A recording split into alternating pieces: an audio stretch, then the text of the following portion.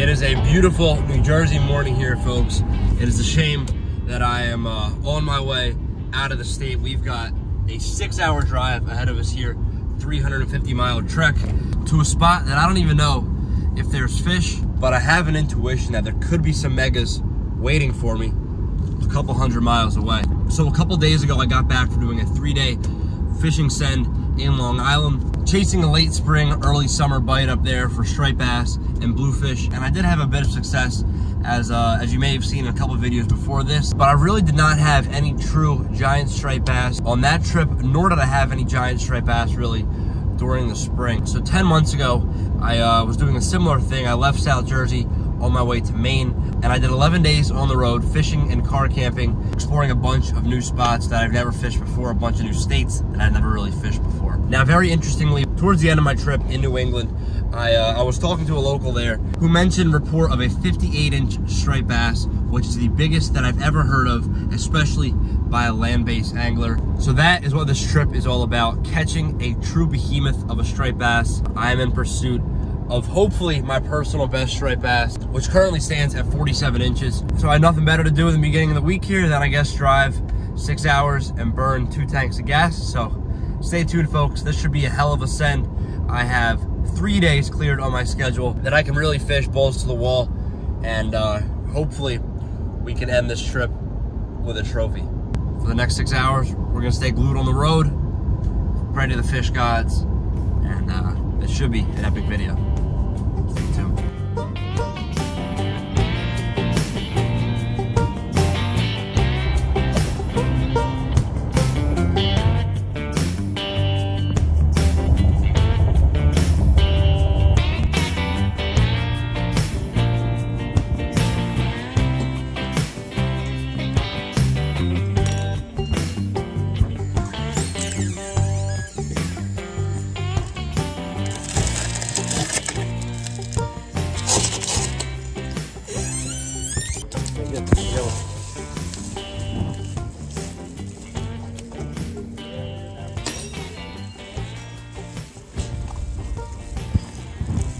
All right, bait secured.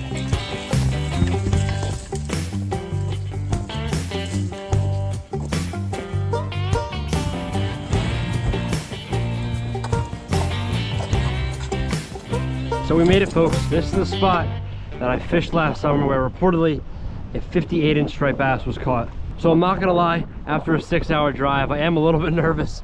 The fact I just sent it up here with absolutely no report to fish a spot that I really know zero about and an area that I literally know zero about. But with that being said, our gear's over here. We just stopped by Tackle Shop, picked up some frozen mackerel right here, which we'll be using as bait today if we can't pick up any mackerel on the little mackerel jig combo here. So as you can tell behind me here, I packed pretty light. It was actually about a mile hike through some intense brush just to get to this spot. The terrain here is just so gnarly. You've got a very deep drop off out there. Just a couple miles offshore, it's 200 feet deep here. I'll be casting in water 30 to 60 feet deep, depending on the tide here, which swings pretty violently. So with that being said, it's late afternoon right now. I really wasn't in any crazy rush to get out here because I have plenty of time set aside the next couple days. But I wanted to take advantage of the afternoon into sunset window here to see if there's even any fish here at all. Stripers are migratory fish, and very well could be that the striped bass have just not reached this far north yet. So if that's the case, I'll have to relocate ASAP, but there's only one way to find out if there's any fish here, and that's to go fishing. But one last thing before we jump into the video, I want to give a huge shout out to the sponsor of today's video, the company making this whole trip possible, and that is No Surrender Gear, actually the manufacturer of the backpack that I'm wearing right now. So if you're a regular viewer of the channel, you actually would have seen this exact backpack in pretty much every one of my last videos. That's just because it really is such a useful backpack. No matter what the trip is, I always seem to be bringing this guy along for the ride. So today we've got it packed with cutting board, tripod, pliers, our hooks, swivels, leader material, and there are just so many storage options if you want to get creative here. So in addition to the Echo backpack right here, No Surrender Gear actually makes a bunch of other products, whether you're fishing like I am, camping, hiking, skiing, snowboarding, whatever outdoor activity you're doing, they have something for you. So highly encourage checking out their website. And if you want to check out this backpack and the website in particular. By the end of the video, I'll put a little link in the description where you can check it out. So you can support me, support the channel by supporting the companies that support me. So with that being said, folks, let's get to fishing. Really is just such a beautiful spot though over here. This is structure that we definitely do not have in South Jersey. Just some incredibly carved out rocks here, and it just drops off like this. So I don't plan on looking for bait long, but I figured it might be worth a couple casts here. Just gonna be throwing around this little mackerel rig I picked up from the tackle shop, jigging around the rocks here, see if we can get any fresh or even live bait. Frozen stuff I'm sure will work, but fresh is always best. So give it a couple casts here, see if we can pick up some max, and if not, we'll get right into bass fishing.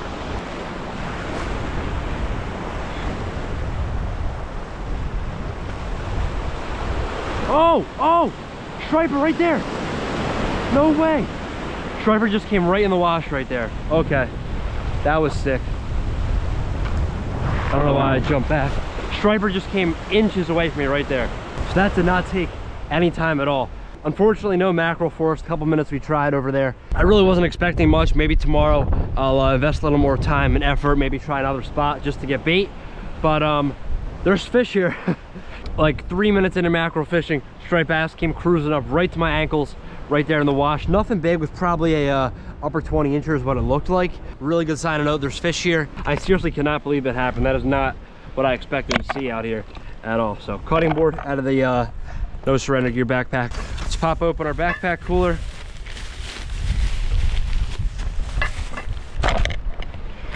And these are apparently fresh caught by the tackle shop down here. I called looking for fresh mackerel. All they had were frozen, but they said they catch them off the boat and freeze them immediately. So hoping it works. It's not fresh mackerel or live mackerel. I don't want to try the head just yet. I feel like that's a bit aggressive. We're just going to stuff that guy in the rocks there. Now we're just going to get a nice little medium body chunk. That's our first bait of the day right there. Now in terms of actually rigging our bait, it's a very, very simple rig that I was taught when I was here last, and that's just a plain hook right here. I'm fishing 60-pound monofilament leader right now, and this is really just a big experiment to see what gets bit. So if this leader doesn't get bit, I may have to go buy some new leader, probably maybe some lighter fluorocarbon. But you can see these rocks here are very aggressive. I do not want to run the risk of breaking off, especially when trying a leader and potentially big fish. So we've got 5 foot 60-pound mono right here, which is tied via an FG knot to our 40-pound braid. And we're fishing this on our surf casting setup here because we are going to need some distance, we are going to need some power. And that's our VR150 here, paired on a 11-foot Tsunami Airwave. Well, it used to be 11 foot. It's been unfortunately recently trimmed down to maybe like a 10-6 right here, so a little heavier action. And in terms of the exact hook we're using right here, we're fishing a 5.0 Gamakatsu inline circle hook, 4X strong. Let's take our mackerel chunk, just bait that through the body there. That's gonna be our first cast of the day. I know there's fish here. Now it's just a matter of if they want to bite or not. I saw that striper right here in the wash. I want to cast out a little bit farther, see if there's anything actually a little farther out there. And we're just gonna be freelining this to the bottom. First cast out. No idea what to expect right now. Let's see if we can come tight.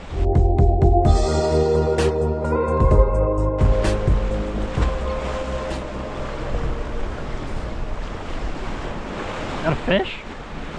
I think that is. Something's on there. Grass probably. Maybe an old lobster pot.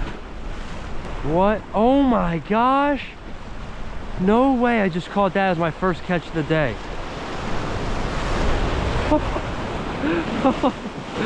Dude, what? Well, I can confidently say I did not expect to catch that as my first catch of the day. It's a little tiny lobster right there.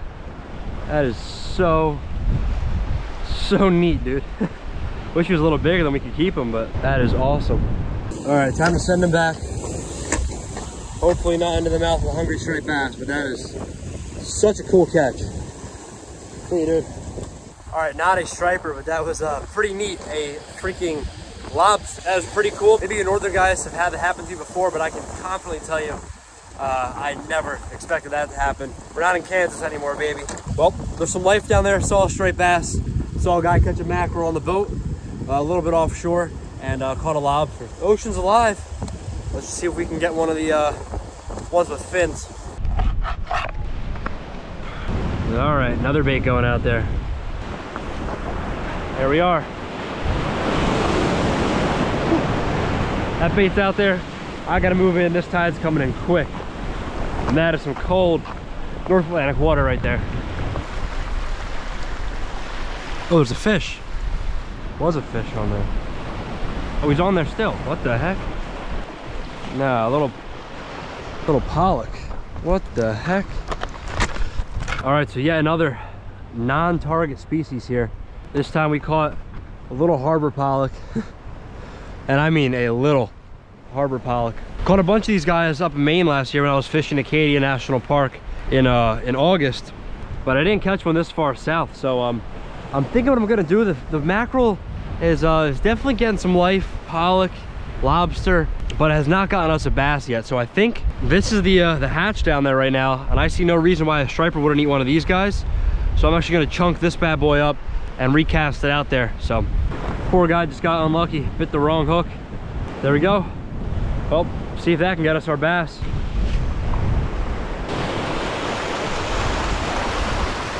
All right, pollock got picked clean off the hook. Time to go back to the mackerel.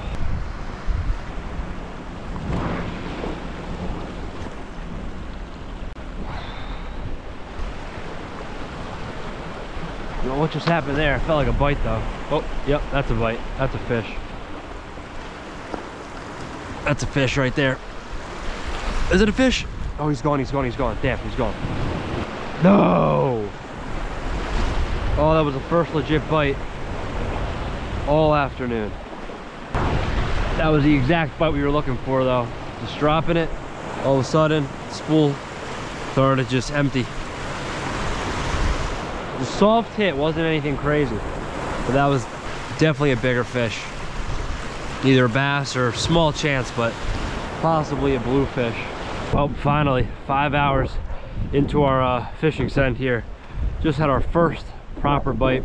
I've already cycled through 3 entire mackerel, plus that pollock we caught, and really just been getting annihilated by small little bycatch species on the bottom there, but that was definitely a bass. It hit while the chunk was falling before it even got to the bottom, and just started ripping line. For some reason the hook pulled. I probably should let him eat a little bit longer, I guess, or it just might not have been that big of a fish. But either way, we know there's definitely some fish around. We just got to figure out how to catch them. So that's a wrap here for day 1 of the New England send. Definitely not the start I was looking for when I left South Jersey this morning, but hey, that's fishing. Can't always be hot. I've already been thinking about the game plan for tomorrow. That starts in just a couple hours here, so I am absolutely wiped. It's been a very long day of travel, fishing. So I just made some room in the truck, open up my nighttime quarters back here.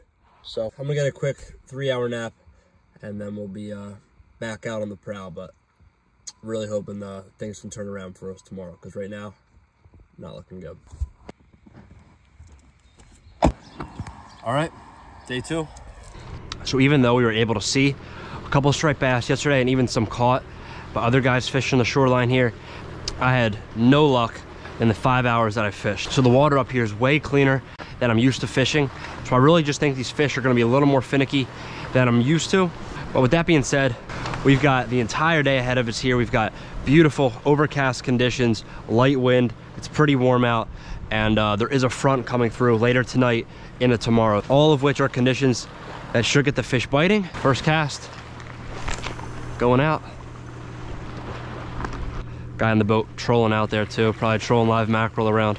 Again, no doubt in my mind there's gonna be fish out here. Just a matter of if we can get one to bite. Something on here. Little pollock, it looks like. Yep, baby pollock. That is bait right there, baby. If this gets bit, it'll definitely be a big fish. So, sick little live bait right there.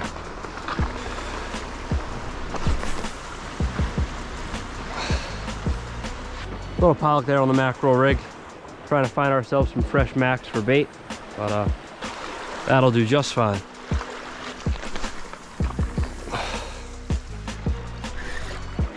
There he is, fish on. Fish on, next cast. Catching all those little bait stealers down there. Another pollock.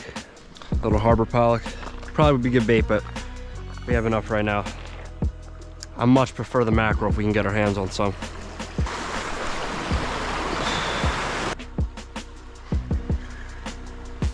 There he is. There he is, we're on. This is pretty fun, man. Another micro pollock. See you, dude.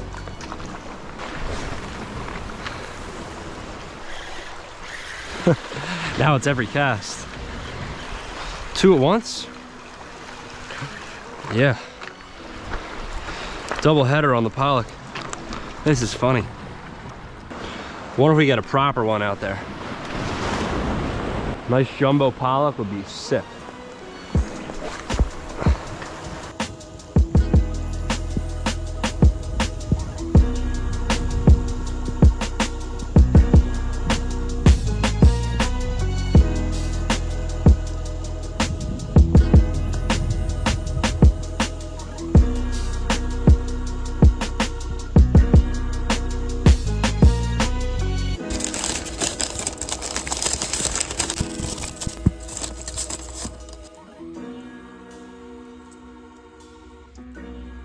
When in New England, you got a lobster roll. So disappointing midday update for us here, folks.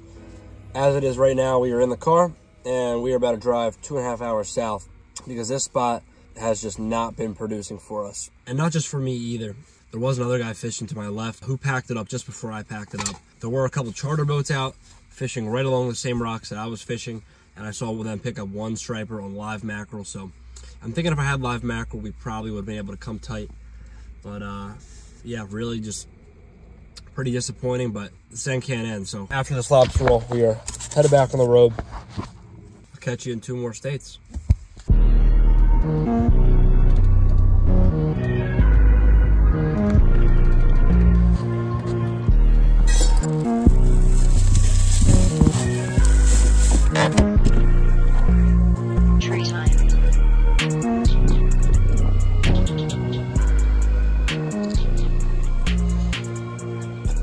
So here we are, 250 miles, 3.5 hours later. We've teleported to our second spot of the day, and it looks very good here.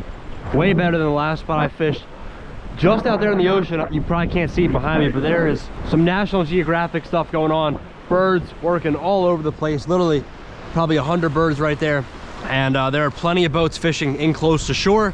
This spot right here is the textbook of structure, fishing a rocky ledge that just absolutely drops off right behind me right here. So we made a quick pit stop, or actually a couple quick pit stops on our way here inside of our bait bag. Now we now have upgraded from frozen mackerels to some beautiful fresh bunker. So I got 2 different bags here. I stopped at 2 different tackle shops.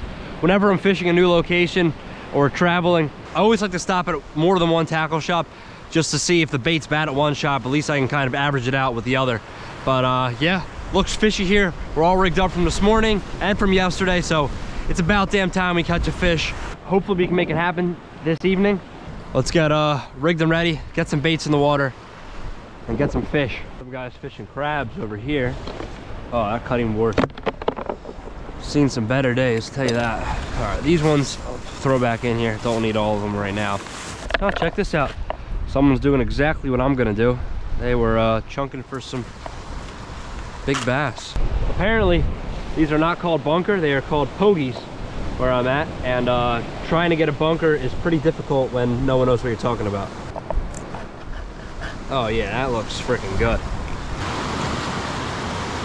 All right, so the technique for the day remains the same. Gonna be chunking, although instead of free-lining mackerel chunks, we're gonna be bottom fishing now with big old bunker chunks. I may try to throw out a free line, but we're in an area with a lot more current, a lot more swell, so it really might not be the best bet. So, well, first bunker chunk going out here. Here goes nothing.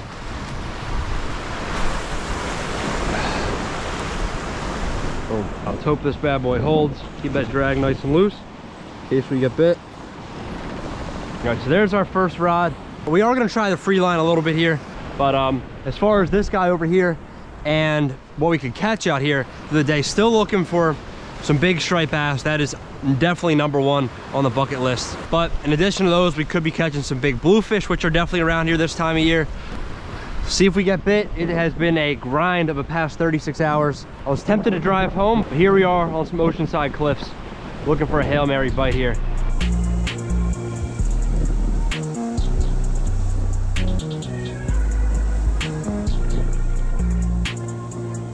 All right, well, no bites yet on the chunk, but all of the activity that was a little bit farther out has just decided to come push a little bit closer to shore here. There's fish blitzing like 100 yards offshore here. Not seeing anything too big, but I'm gonna switch off the free line here for a little pencil popper, and maybe I can cast out there. They're maybe 100, 120 yards offshore, but oh yeah, bass just blew up right there. Throw around a little vanilla pencil popper here. See if we can't get one off the top. Got that wind at our back, which should help. Those fish are out freaking far, dude. Oh, I might hit them actually. Oh, hell yeah. Same thing yesterday. I showed up to the spot, didn't think there were any bass there. All of a sudden, I see one inches from my feet, but fished 36 hours, couldn't catch one. Now here they are, hundreds of bass blowing up right in front of me. And I can't get them to get bit. Get there, get there, get there, get there. Oh my God, right behind me, dude. Right behind my bait. Oh, we just got hit, just got hit. Just got hit, but he missed it. Oh, it out of my mind, I'll eat this eventually. This cast here, this is the one. Come on.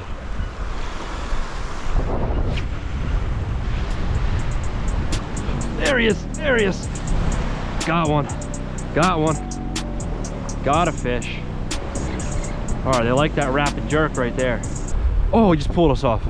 Just pulled, he just pulled. Still got our hooks, he just pulled off there. Drag was fine. I don't know what happened, but they're chewing. Come on. Dude, they are exploding. Oh my God.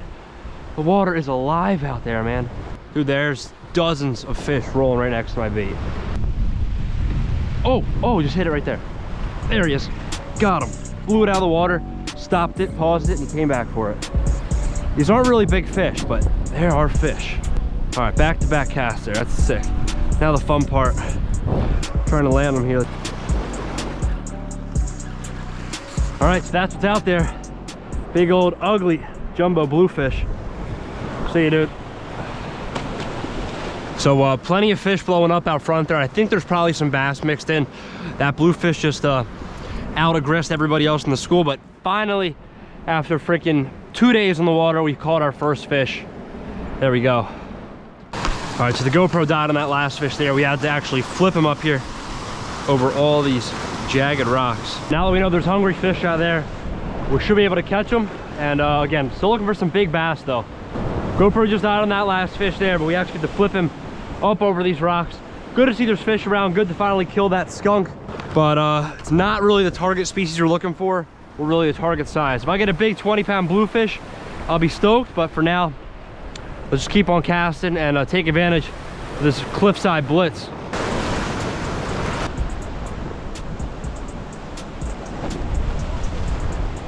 There he is. I'm on. I'm on. This guy's hooked up next to me. I don't know what he has. Whatever I got, it's pretty small. Oh yeah, a little blue.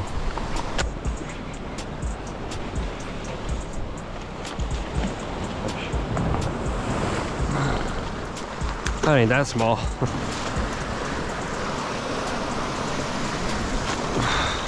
You are not what I wanted, Mr. Bluefish. All right, there he is. Little bluefish. See you, dude.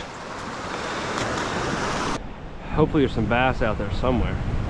There's fish all over the place here though. Fish is a fish though. I don't care if it's freaking bluegills blitzing. This is fun, and they're all right in front of me right here. Oh, there's a hit. There he is. Oh my God, almost took me off the rock. There he is.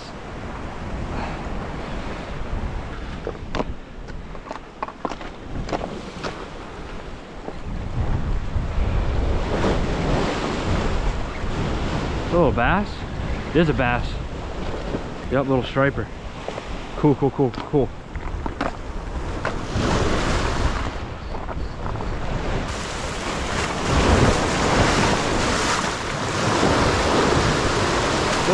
There we are. Little striper. Now we're cliff fishing, baby. Just took some mega waves. Well, there we go. That is the target species I drove all this way for. Not the target size. That's like a little 20-inch rat right there that we're gonna send back. See you, dude. Boom. Head first, quick release, best way to do it. Without endangering myself or the fish next to that cliff. But so it looks like a mix of backs and blues out here right now in the middle of this rain blitz. Not what I intended on when I left my house yesterday morning at 6 o'clock, but there's fish here and it's raining. Let's catch them.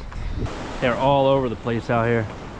Not seeing anything giant yet. I've seen a couple bigger, maybe slot size splashes, but no megas. I'm wet, fish are wet. We're all wet out here having a good old time.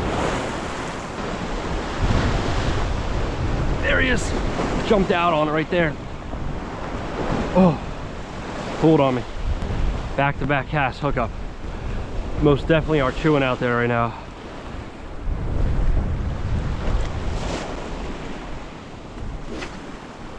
Really just love a nice sizable fish. So far, 2 bluefish, 1 little rat, diaper striper.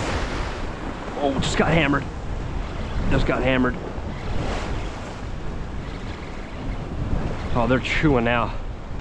It is tough to land these things though. I'll tell you that. Yeah, another little bass right there. Cool, cool, cool. Yeah, man, I gotta watch out for that cliff there. These things will take me. Yeah, a little rat striper right there.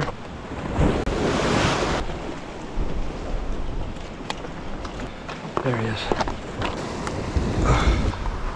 Another little diaper striper right there. Things are barely even 20 inches. I mean, just absolutely dinks. I've seen some bigger splashes out there, but haven't hooked anything bigger yet, obviously. That's bass on back-to-back casts, though. Keep on casting. This is sick.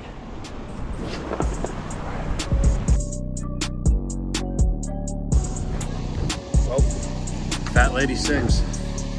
So there was even a third day to this fishing send, which ended up being the slowest day of all. I woke up at 3 o'clock, marched my way back out onto the cliff rocks, and surf casted a couple hours in the morning there before I just decided to call it quits. This was one of the most challenging fishing sends I think I've ever gone on. 3 days in my truck, exploring several states in pursuit of that giant striped bass, which unfortunately we really never connected with. And by the third day, I was just absolutely exhausted, sleeping back here in the cab of my truck. I had no energy left. I hadn't slept, ate, or connected with a big fish in days, so I was just absolutely wasted.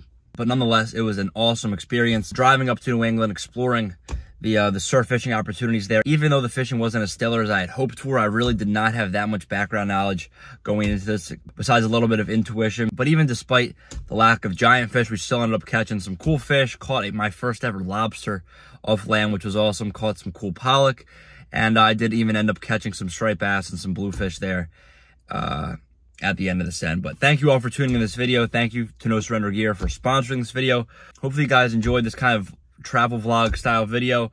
I am back here in New Jersey, as you can tell right now, filming this outro in my truck, in my driveway. And there's going to be a lot more local sends from here on out, so stay tuned for those. Again, thank you for tuning into this video. Hopefully you guys enjoyed at least some part of it, if you made it all the way to this 30-minute outro. But yeah, I'll see you guys in the next one. I'm going to stop rambling. It's been a long video as it is. Peace out. Stay stoked. See you in the next one. Never end the send, baby. You?